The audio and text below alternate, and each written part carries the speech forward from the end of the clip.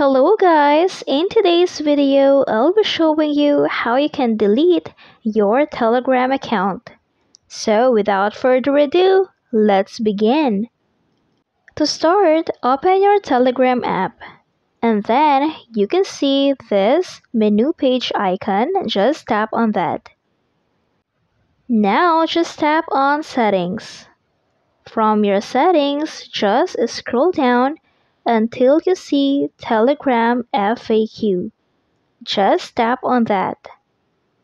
It will then direct you to this page where you can scroll down until you see this option, Your Account. Now you can see from here, Delete your Telegram account. Just tap on that. It will then again direct you to this page where you can see the activation page. Just tap on that. And then you can see delete account or manage apps. What we're going to do now is to enter your phone number.